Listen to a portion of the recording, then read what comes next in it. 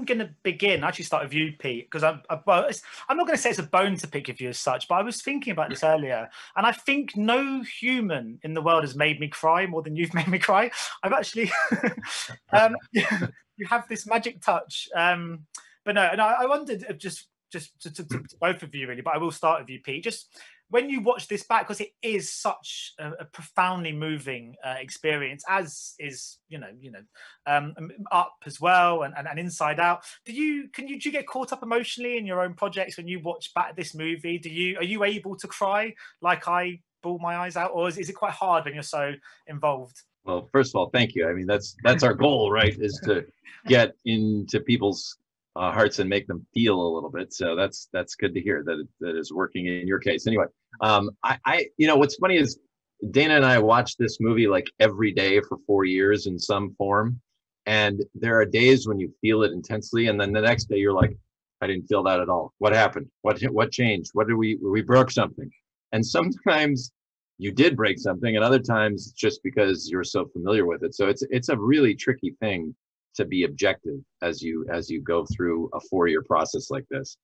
I was going to say, it's such a glorious story and so life affirming. I was just wondering how important a film like this is right now, because I think it's true of so much of the world that, a lot of our lives aren't as normal as they usually are, but there are still small, beautiful moments in all of our lives, be it just walking past the river, or just going to meet a friend for a socially distanced coffee. We are still experiencing small moments that still mean a lot, and this film kind of celebrates those moments, doesn't it? Yeah, I think 4 years ago when we started, we clearly had no idea what our future held. So it's pretty timely that we all are having those moments of just like eating a piece of pizza or talking to a friend. And so the themes definitely, I think, are heightened right now. So I think we all agree that we need to get the film out there. So yeah, absolutely. I mean, who knew? Yeah, I've got to say as well that I don't think I've ever seen pizza look as appetizing as you guys make it look. Oh yeah. Those guys are amazing. And Pete, I mean, there are so many layers and kind of metaphors and everything in this movie. It's a real kind of existential sort of take on humanity. I don't know, is it almost like a puzzle to put together? And do you find the kind of storyboarding, the process of kind of piecing this story together and coming up with the ideas, the more challenging part or the most kind of fun and exciting? Both. I mean, it's at one point, it's frustrating and nerve-wracking and infuriating, and also the great joy of it, because you don't know what's right or wrong. You don't know what's going to work. You have opinions, you think you do, and then they're wrong or they're confirmed. And so it's the way that I've worked is you take your best guess and you put it up there, and then we have a process at Pixar where we're able to put something up and respond and change it again and again. So what you're seeing is probably what Dana's 6th or 7th version of the film. Not entirely, but some major blow-ups of things. And that's the only way. That's the way we've made our films since Toy Story. And it's not efficient. It's probably not ideal. I'd much rather be a genius and have it all like it's in my head and I just make it. But that's not the way, unfortunately, not the way it works. I've heard Pete say multiple times, I think he enjoys the torture of the story process.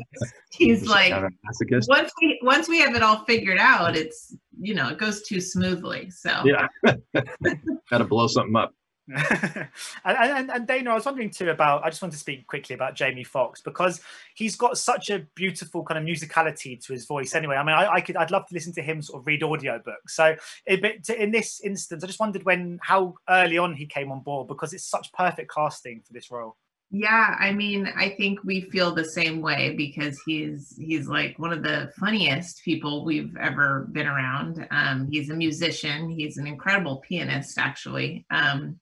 And he's just an amazing dramatic actor. So when we were thinking about the casting of Joe, I mean, he was at the top of the list from the very beginning. So we were really lucky that he, from the first phone call, was excited and interested.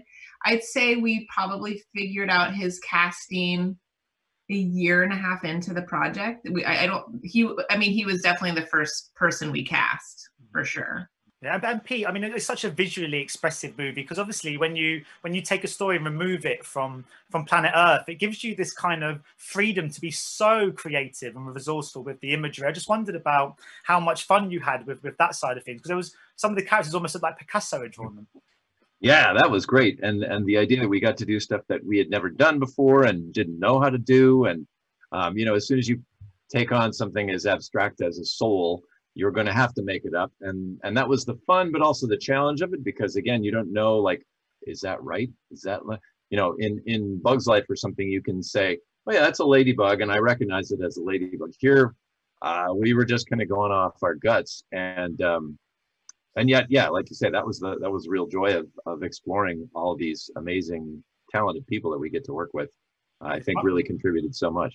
Yeah. So my final question, Dana, is for you. I was just wondering, because on that note, I mean, it is a visually striking movie, so vibrant, and I was very fortunate enough yesterday to see it on the big screen. I just wondered about the kind of, from the filmmaker's points of view, about obviously it's been released on Disney Plus, and in some ways that's an incredibly accessible and brilliant way to reach everyone's homes, especially on Christmas Day. It's a great film to watch all round, sort of sat around with the family, but at the same time, there's a real communal sort of experience going to see the new Pixar in the cinemas with your family. I just wondered how you guys feel about the news that it will be released on Disney Plus instead of getting a theatrical.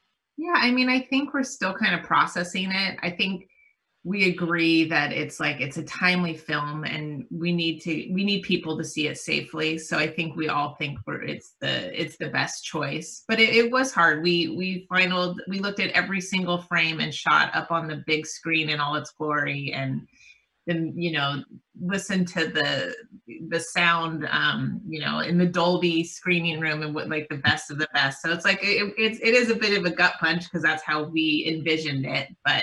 And I love the communal experience of the theater as well. So I think we all look forward to when it's safe to go back to the theaters and experience that. Yeah. Well, I'll be watching it on Christmas Day again. Thank you so much for your time today, guys. And hopefully we'll speak to you soon. Take care. Bye-bye. Thank you. Ladies and gentlemen, you're watching Hey You Guys. Hey You Guys, huh? Hey You Guys. Is that from the Goonies? It is indeed, yes. Nice. Hey